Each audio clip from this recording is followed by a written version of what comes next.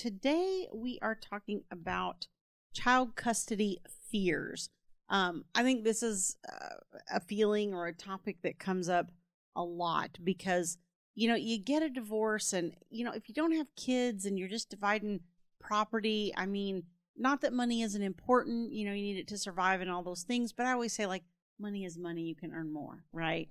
But your kids are like, for a lot of us, at least it was for me, my kids are like my whole world, like the only thing that matters.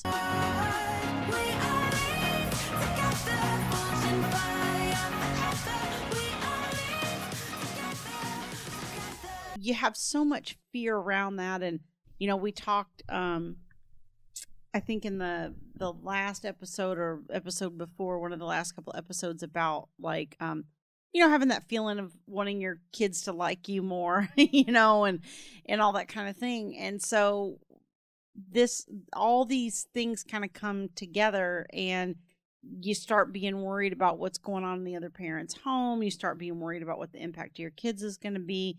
You have fear of possibly losing them. You have fear of, the system putting things on you that, you don't agree with.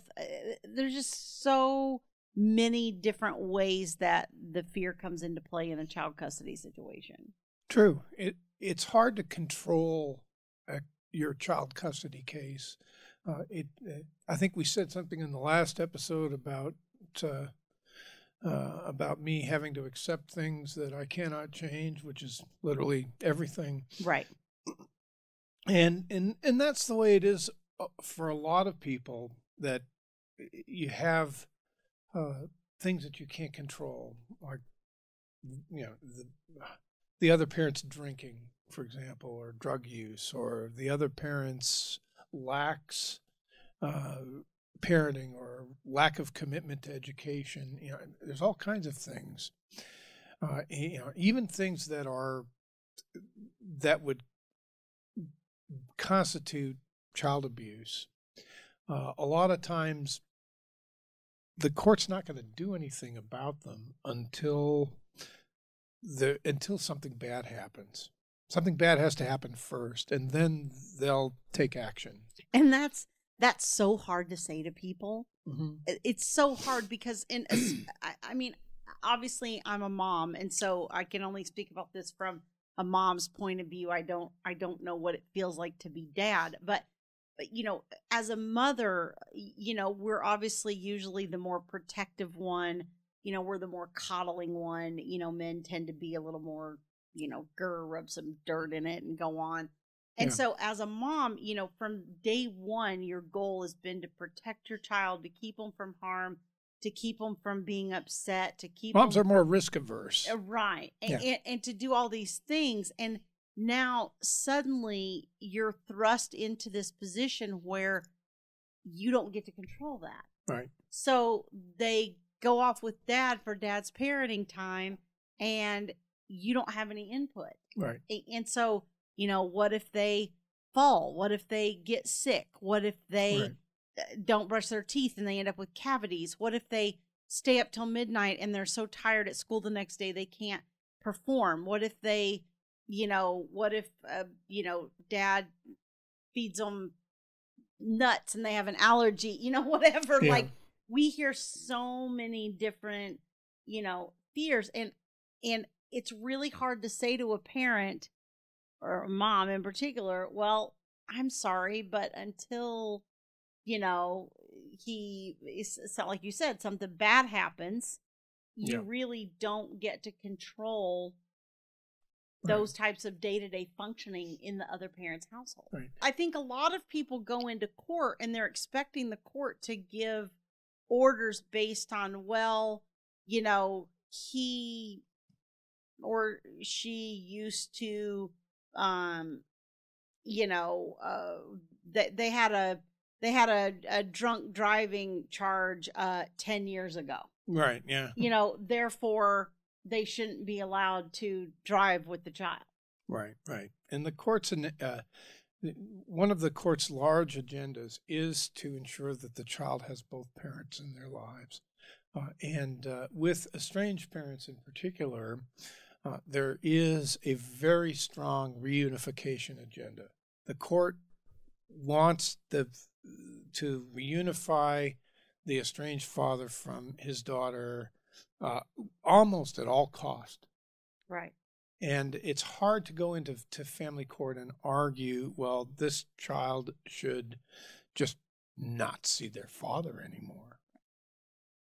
And I do have a lot of mothers that say, no, I think the kid would be better off if dad just wasn't in their life at all. Right.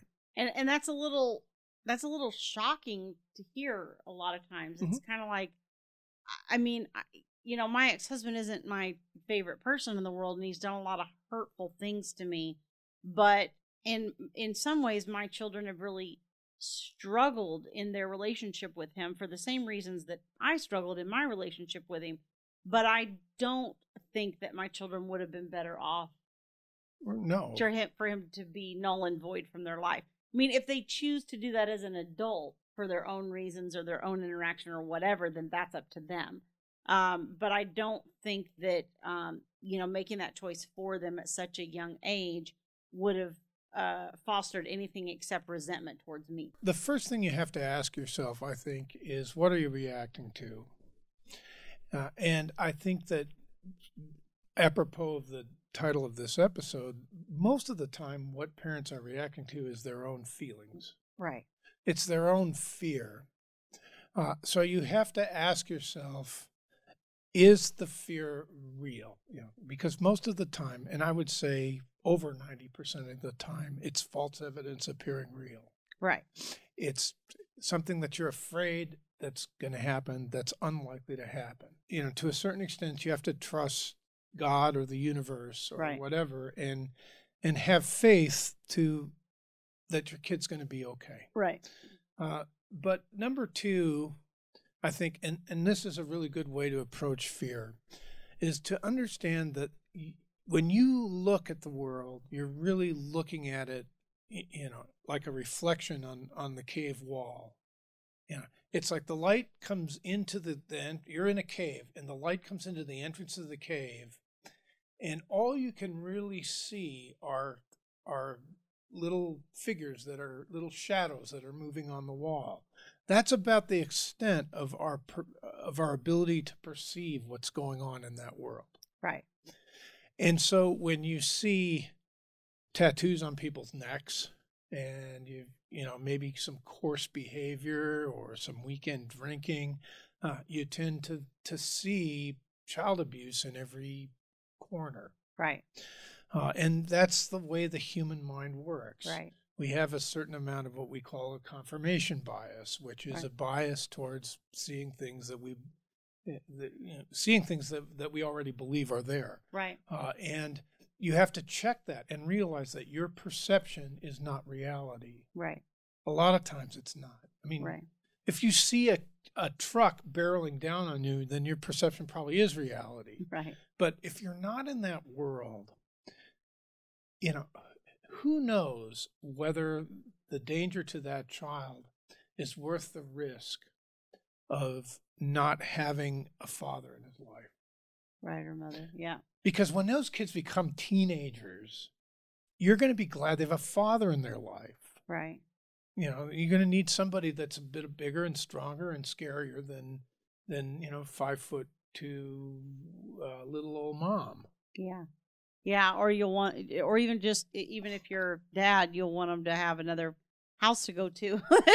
Gives you a break once in a while. So I think the important thing to understand is just that you aren't going to be able to get orders out of the court based on your fears. Right. It has to be things that are actually happening. And this is why we talk to people about, documentation, keeping track of parenting time, just keeping a log. You just get a spiral bound notebook and just write down little things that, happen that, maybe even aren't terribly significant right now, but you never know in retrospect what's going to I find a lot of times when something is going on, there'll be all these little things that'll happen. And then suddenly there's some major incident that causes all of that to sort of fall into place and be like, oh, that was all leading up to this. Right. And I think once that happens, all those pieces can fall into place and be part of your evidence to the court. but the little day-to-day things are easy to forget, and you don't realize till after the fact that they were part of this bigger piece that happened. Right. So, and if you're acting out of fear, it backfires in right. court. You can end up looking like the problem. And Right. what you want to do is, yes, you want to keep records, you want to document, you want to keep track, but it's sort of like your own little private world of documentation. You know, don't use your communication apps for documentation purposes. That's not what they're for. You writing it down on a notebook is just as valid documentation as putting it in a messaging app in some way. But you want to keep track of what's going on, but you also have to try to step back and let go of that control, because what I always say is you got to give them enough rope to hang themselves. A lot of times we're doing just enough to keep things from falling apart, and we don't want it to fall apart because we worry about the impact on the kids and all that kind of thing. But if the other parent really has other ulterior motives, or isn't doing this for the sake of the kids or whatever, that will all become clear over time. Probably will, yes. You know, but you have to give it the chance to happen. That's right. That's right. So, all right. So thanks for joining us. If you are listening to the podcast, please rate and review us wherever you're listening to us. It helps us, and subscribe. It helps us get up in the rankings. If you're watching us on YouTube, don't forget to hit like and subscribe to our channel so you get notified of new videos as they come out. And thanks for joining us. Thank you very much. We'll grow in number, fueled by them to see the